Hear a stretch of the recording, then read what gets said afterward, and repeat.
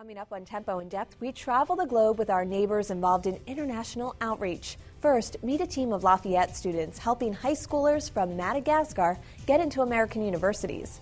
Then, see some of the photographer Frank Smith's amazing images from India, South Sudan, and Haiti. Plus, we'll learn about a local nonprofit that spreads literacy to countries all over the world. A look at how our community reaches out to nations near and far. Don't go anywhere. Tempo in Depth starts right now.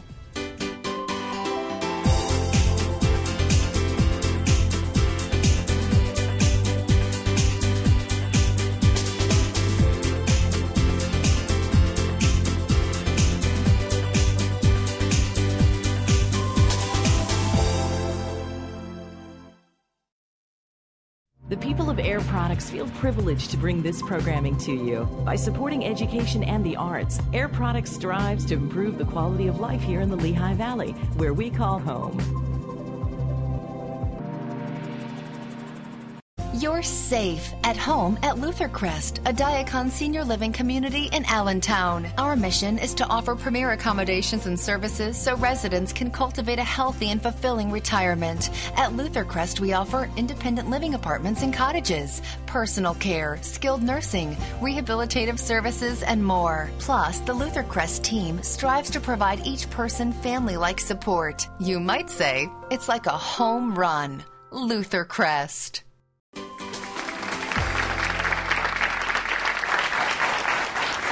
Thank you for joining us. I'm Laura McHugh. Tonight, we hope to inspire you to make the world a better place. That's what many businesses, schools, and organizations in our region hope to accomplish through international outreach. On the campus of Lafayette College in Easton, a group of students use Facebook and email to keep in touch with their new friends in Madagascar, a large island nation off the southeastern coast of Africa. I recently had the chance to learn more about this special program aimed at bringing more Malagasy students to America. Adjusting to the rigors of college life often proves difficult enough. So these are the Lime 2 team, right? Now imagine starting at age 16, in a foreign country, more than 8,000 miles from the only home you've ever known. Now you have some idea what Rebecca Ramingami-Hanta faced when she first stepped onto the campus of Lafayette College in August 2012. I'm learning every day from every area, and I really like it very much. The always smiling Rebecca, now 17, rose to the challenge of double majoring in international affairs and economics with passion and determination. Her goal? To one day return to her home country of Madagascar. I want to create an educational center back home, and I want to help women in difficulties like single mother, have a center for them, and that's my dream. She's done really well here, and to me, she sort of shows how successful the Malagasy students can be here. Very determined, very eager to learn everything she can and go back and make Madagascar a better place. As she sips a cup of hot cocoa with her good friend Emily Noel. Rebecca's like my little sister. Literally, we get lunch together and dinner together all the time. Rebecca says she wouldn't be here, in America, pursuing her dream, without Emily and her peers from the Lafayette Initiative for Malagasy Education, called LIME for short. We're trying to help students come to America to study so they can go back to Madagascar and make the country better than it already is. Founded in 2010 by Professor David Stifel, the LIME program sends 10 Lafayette College students to Madagascar each year. During a 2 to 3 week winter term, the Lafayette students teach high schoolers from Madagascar, called Malagasys, how to apply to American colleges. This was an opportunity for our students to work with Malagasy students to get a different type of education that they would get in the French system, and one that will broaden their horizons and create more opportunities for them. But why Madagascar? A large, French-colonized island nation off the southern coast of Africa. The real Madagascar is full of people who are lovely people.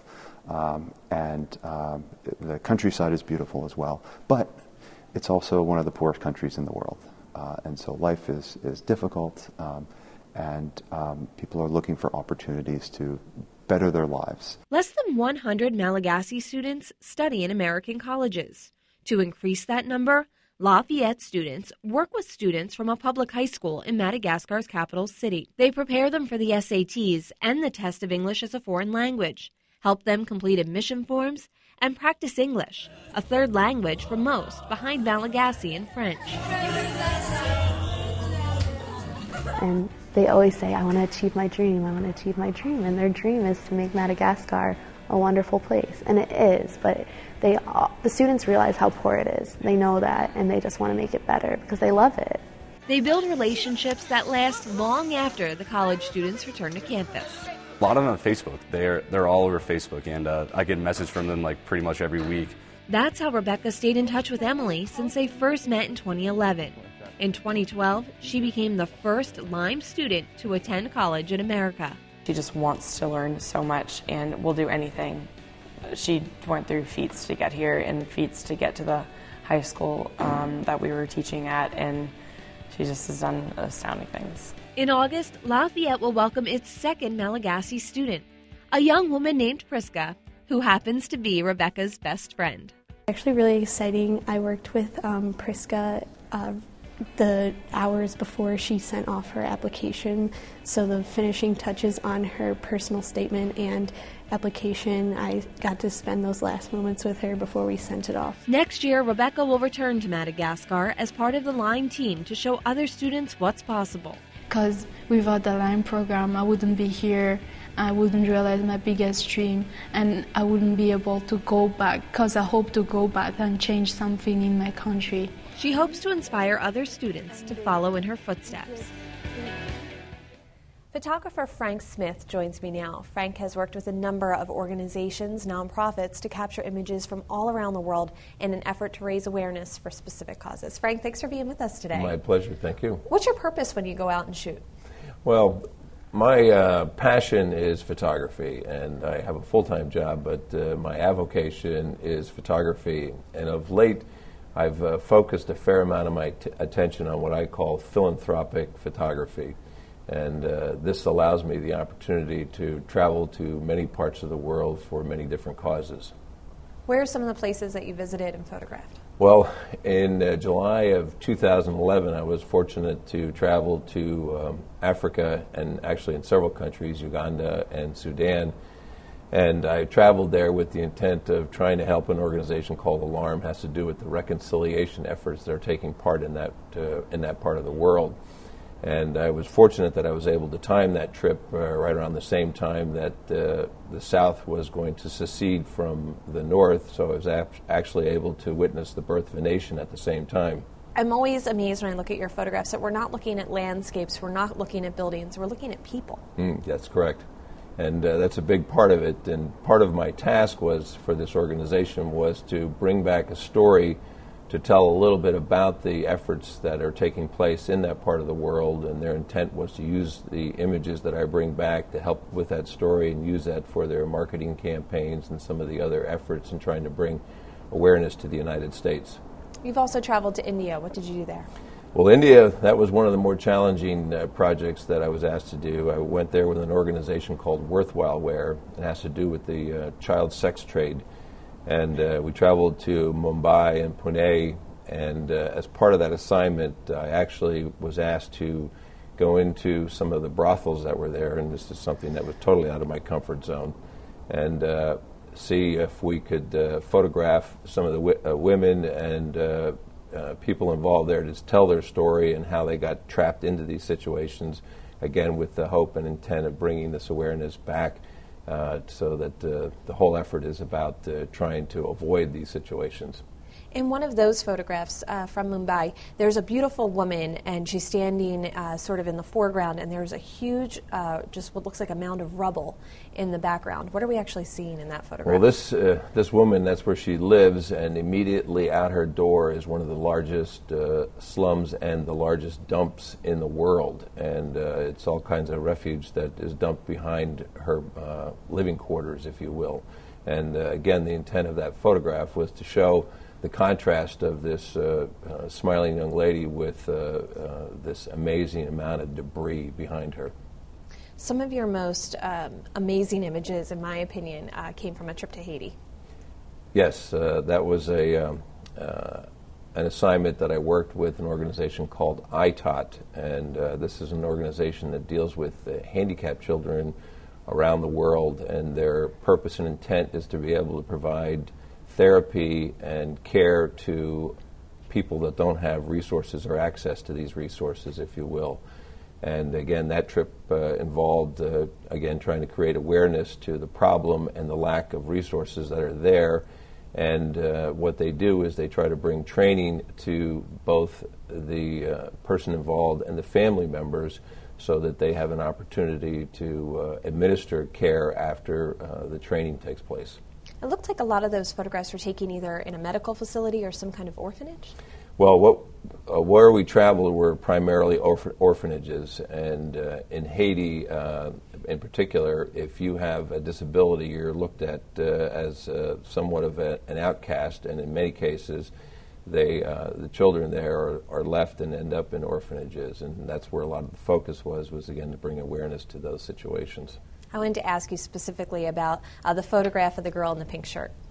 Well, I took that picture and her face is not shown, and I did that on purpose. But if you look closely at the photograph, it says, "If you think I'm cute, you should see my mom." And the reason that was significant to me in any event was the fact that this poor little girl probably has no idea who her mom was. It was obviously a shirt that was donated, so that really resonated with me. And she turned out to be a real sweet young lady, allowed me to spend a fair amount of time with her. I photographed her for actually probably in excess of an hour, and just a pleasant young lady, but the impact of that shirt is what prompted me to take that image. What do you hope that people will take away from your photographs, the ones they're seeing today and maybe others that they find on their own?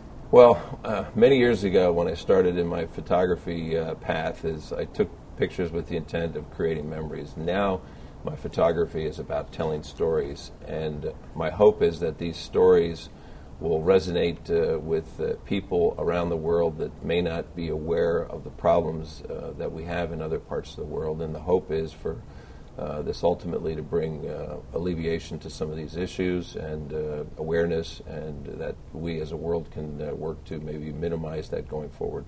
Frank, thank you so much for making it a part of your day to be here with us tonight. I'm really grateful. The pleasure is mine. Thank you. Well, for many of us, there's nothing quite like a good book. Almost 3 billion books are sold each year in the United States, and that doesn't even include e-books. Yet there are people who don't have access to books. Lehigh Valley residents Scott and Kathy Lieber decided to do something about that. They created Judith's Reading Room, a nonprofit which supplies books to active duty members of the U.S. military. They supply children here and in developing countries with books. Since 2010, they've distributed more than 50,000 books to those who need them. Here's Tempo in Depth's Grover Silcox with more. What does a good book mean to you? It transports you out of your ordinary life and into something extraordinary. And there is still something to be said for just having a good old-fashioned book. I love to read all kinds of mysteries and novels and biographies and autobiographies and everything there is. It's everything to me, to hold a book, to feel a book. Max, Who Stole the Wizard of Oz? Like a lot of people, Kathy and Scott Lieber love to get their hands on a good book. They've shared that passion throughout their 40-year marriage. But they know that millions of people have limited or no access to books.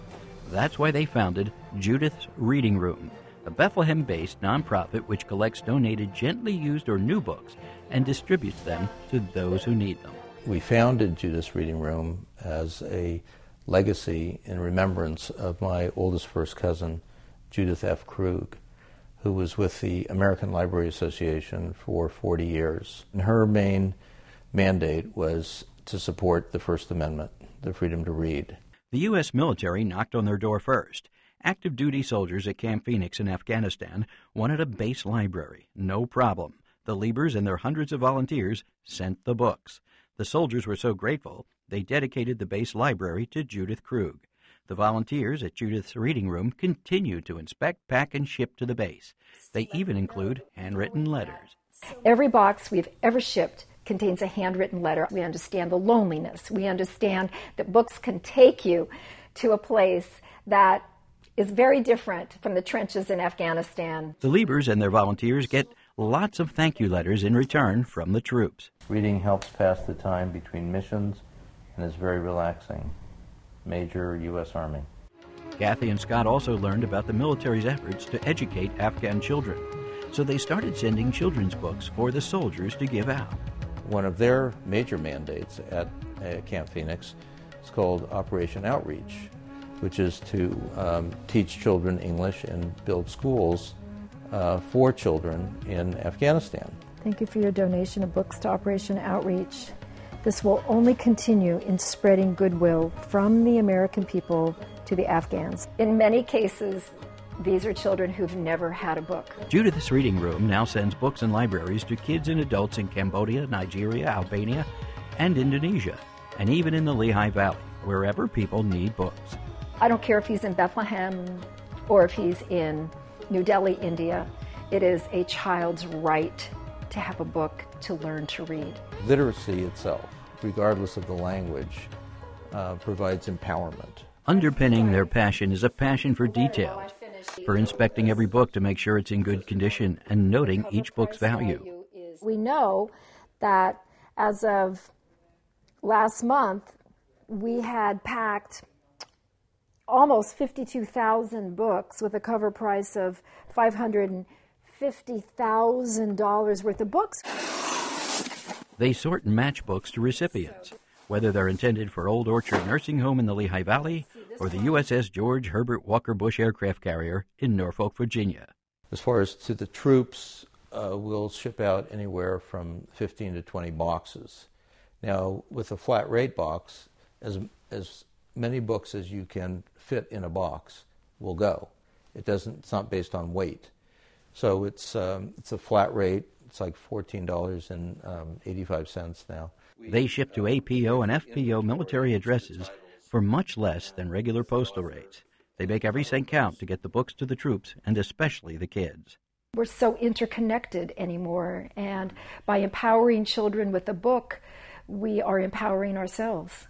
And so, from a tiny office in South Bethlehem, the mission continues to help people beat swords into plowshares through the power of a book. For Tempo and Depth, I'm Grover Silcox reporting. Thank you so much, Grover. To learn more about international outreach, Brian McDonald joins me now. Brian is the Director of International Learning at DeSales University. Thanks for being with us today, Brian. Sure, I'm happy to be here. Now, you manage service learning trips, which are different from study abroad trips. What's the difference between the two? Well, study abroad typically is for academic credit, for tourism, for all kinds of reasons. But the service trips are really to reach out to some vulnerable populations in poor countries around the world. They tend to be shorter term as well, I'm sorry. How long does a typical service trip last versus a study abroad trip? Well, a typical study abroad trip can be anywhere from 8 weeks to an entire semester to an entire year for some students. The service trips are very condensed. They tend to be 10 days to 2 weeks in duration. So where do you currently have students out on service trip? Well, right now we have a group of about 30 students who are in South Africa working with the Oblate missions in South Africa. So they're working in schools, in orphanages. They're working with the poor and the hungry in those areas. So they do all kinds of activities with them. Are you in contact with them while they're there? And if so, what are you hearing? The only contact, they just arrived, so the only contact I've had so far is that they're there and they're safely there. But they do have a blog going for this trip, so anyone can read up on what's going on with them and the activities that they're doing each day. And share with us what some of the past trips, the most successful past trips that you've done are. Well, a few years ago we had a group of about the same amount of students who were in Bangalore, India, working with a school there. So working with English, helping students to develop their English skills, helping to rebuild some of the facilities that weren't doing so well. So they were painting buildings and rebuilding things. And even things as simple as helping the students get to school. The bus would drop them off across a 4 or 5 lane highway, and then the students had to walk across it. So if you can imagine our students, children, walking across 78 to get to school each day, that's what they're facing. So just helping them to get across the street so that they can get to school each day was one of the activities that they did. You know, we take for granted in this country that we can get to school, that's something that, in many cases we have buses and cars that we can get ourselves to and from school. Absolutely. Something that really makes you take it for granted. Yeah. We've also sent students to Calcutta, India, working with the Missionaries of Charity, or the Sisters of Mother Teresa, and continuing the work that she started and helping the women there who are doing so much for the poor and the hungry there. So they're going out into the slums and into the community, handing out food, handing out safe drinking water, trying to do some education about, food cleanliness and things like that. So really eye-opening experiences for students, because in Calcutta is part of India where people still suffer from polio. We take it for granted because of all our vaccinations, but for them to see people in these kinds of states is really eye-opening for our students. Now, where do you want to go in the future? We have thought about going to a refugee camp outside of Lima, Peru. Sometime in the 80s and 90s, there was a civil war within Peru. So a lot of the people from the mountains came down to the cities for safety. So there's actually an abandoned quarry where I believe there's about 100,000 people who live there. They have their water trucked in every day. They have a lot of their services and food services trucked in, but there's a small medical clinic. There's a school that's doing education. There is a church there as well. So there's a lot of opportunities for our students to go there and help the people there in any way that they can. Why does DeSales make this commitment to service learning trips? Well, it really keeps in line with our mission as a Catholic university. We want to help people no matter what the situation is, but more importantly, it's really what our students want to do. Our students are overwhelmingly caring and kind people who just want to reach out to anyone they can. The Center for Service and Social Justice, which runs these trips, not only does these international trips, they do local programs, domestic programs, but even more than that, some of our students will just, when Sandy hit, they just got in their cars and went up to see if they could help. They didn't bother to try to get into an organization. They just went up and said, we'll help however we can. Same thing with Katrina. So wherever they can help, our students really want to help people. You also mentioned that in addition to these service trips where students actually go and help, that you also do different kinds of fundraising efforts as well, where they're sending funds or goods to places around the world. That's true. Our physician assistant program each year does a car wash on campus that raises money for Haiti. The students who are in South Africa right now also did some fundraising and received some grant money, I believe, to buy some iPads to give to the students in the schools that they're working with. And the students who went this year, in addition to all their luggage, packed 12 suitcases with sporting equipment and clothing, school supplies, foodstuffs, anything that they could to bring to the students to help them out. So they are very generous as well. So even if you can't actually attend one of the trips, there's still a lot you can do? Absolutely, absolutely. What do you expect from the students when they go on these trips, and how do the students fund them? Well, the university partially subsidizes the trip, so it usually works out that the students pay, right around what their airfare would cost them. So it makes it much more affordable for students who otherwise may not have been able to do this. But in terms of what we expect is just that they're going to go there with an open mind and an open heart and do the best that they can for whomever they can. And how many students are on a typical trip? Anywhere from 15 to 30 students for a short-term trip. Great. Thank you so much for this wonderful information, Brian. Oh, absolutely. You're very welcome. All right. Hang out for a second. Okay. I have a special job for you in a moment. Okay. Well, for more information about the programs in tonight's show, check out these websites. At sites.lafayette.edu/Lyme, you can learn more about the college's initiative for Malagasy education. Next, at franksmithphotos.com, you can see more of Frank's amazing images from South Sudan, Haiti, India, and beyond. Finally, log on to judithsreadingroom.org to find out how you can get involved in this local organization doing such great work. Well, before we leave tonight, Brian, can you help me out with something? We have a special drawing for members of our studio audience. So while I tell them what they're going to get, would you mind picking a number out of this bag for me? The Sands Casino Resort Bethlehem has donated a $50 gift certificate, good at the shops, restaurants, and event center. And so, Brian, tell us who won, and whoever wins, stand up and let us know who you are. Number 14. Number 14. All right. Congratulations. Thank you so much to our neighbors at the Sands for providing these gift certificates to members of our studio audience throughout our season this year. Well, that wraps up our show and our Tempo season. Thank you so much for joining us. Have a great night.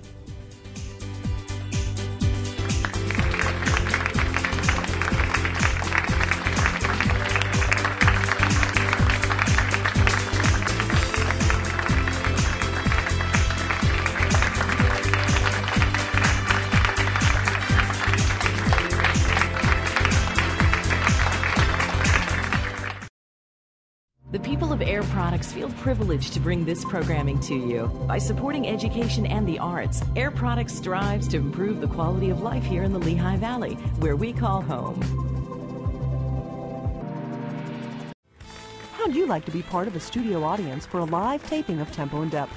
Join us at the PBS 39 Public Media and Education Center on the Steel Stacks campus in Bethlehem. For free tickets and information, 610-867-4677 extension 333, or go online to tempo.wlvt.org. I hope to see you soon. In 1948,